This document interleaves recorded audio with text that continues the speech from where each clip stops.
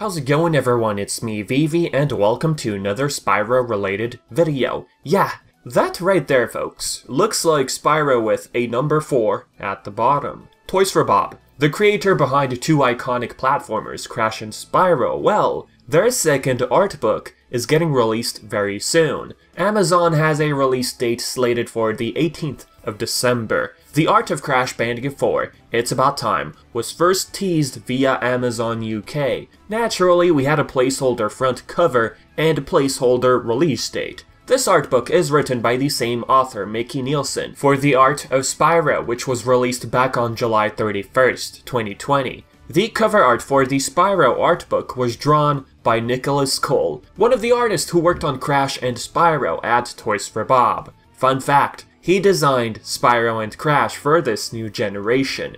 That's pretty cool, if you ask me. As for the Crash Bandicoot art book, it's also by another artist at Toys for Bob, this time Nicholas Saviore. Both these art books are pretty huge. The award goes to Crash 4 with 312 pages. Spyro had 240 pages. With the background stuff out of the way, let's put our focus back onto the Crash art book, especially this one page in particular. What we're looking at here is the snacks dimension from Crash 4. You know, the downtown city of Crash Bandicoot, all the cars, the buildings, and everything. In this concept, Spyro is hidden deep beneath, with a number 4 at the bottom. You might say, well, it's just for imagination purposes, Vivi. But then again, we're talking about a studio who brought us Crash 4 and Spyro Reignited Trilogy. Would they really take the risk just to cause an uproar in the fanbase? Hey, here's Spyro 4 by the way, guys. Just to put it out there, it doesn't really mean anything. Do you really believe they had that mindset when putting Spyro with the number 4 at the bottom? I'd like to believe Spyro 4 will happen. I'm hopeful for a sequel. It's only a matter of time. You're not convinced? Let's see. Courtesy of Spyro Universe and Crashy News on Twitter, there's a small paragraph on one of the pages. Let's read it.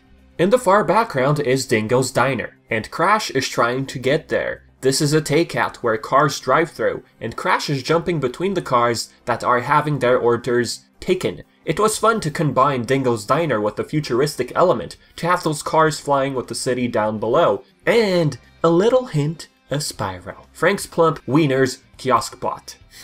If you ask me, this is their way of saying, yeah, something's cooking. But we're not ready to say what it is exactly. But we can all guess. I mean, they're throwing a blatant hint out there for us. If we are getting a sequel to Year of the Dragon, I mean, it's the most logical next step. Same scenario as Crash 4. Just pick up where the trilogy left off, and just make a sequel to that. Let's not forget Crash 4 does have Spyro Easter eggs. Although it was expected, it's still a way of showing that Toys for Bob cares about Spyro.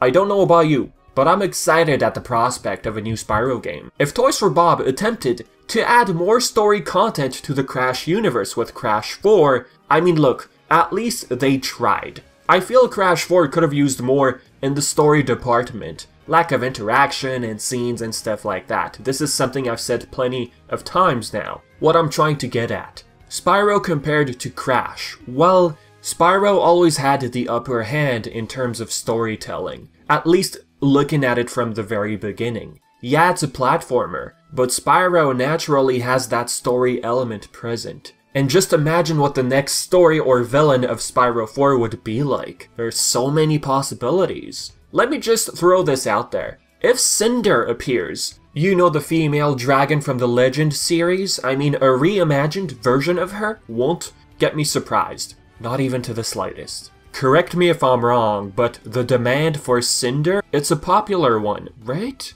And there's something I'd like to say as well. Looking at this, no. Whatever you see on 4chan, Hall of Gods, or Crash Legends, it's 4chan. And don't forget that. Like I said on Twitter, it's not worth pulling our hairstrings over. It's 4chan. I'm not going to even bother discussing this any further. But I gotta hand it to them. Whoever drew these, they surely had too much fun. They look great as logos, but I don't believe this. Lastly, if Spyro 4 is in the works, who's making it? Easy guess would be Toys For Bob. They did the Reignited Trilogy. Okay, yes, they needed Sanzaru to finish Spyro 3, but the main team was Toys For Bob. And why am I focused on Toys For Bob exactly? Well, one, they're a big studio, yes, like I just said, they needed help from a third-party developer, Sanzaru. Perhaps their reasoning for that is they handle multiple projects at once. Speaking of that matter, Crash 4 entered development in 2017. This information I found on DeviantArt by one of the artists who worked on Crash 4, Rob Duenas. Right under this artwork of his, he states that he started working on Crash 4 in 2017. What else was Toys For Bob working on around that time? What game released in 2018? Spyro Reignited. Also, an article by Venturebeat stated that Crash 4 began development in mid-2017, after the completion of the Insane Trilogy. I believe that's what they're referring to by trilogy. So yeah, with that said folks, I believe this is it for the video. So tell me what you think in the comment section below. What do you think of this potential hint in the art book of Crash 4? Leave your thoughts in the comments section below. And as always, I've been Vivi, and thank you so much for always tuning in. Until next time.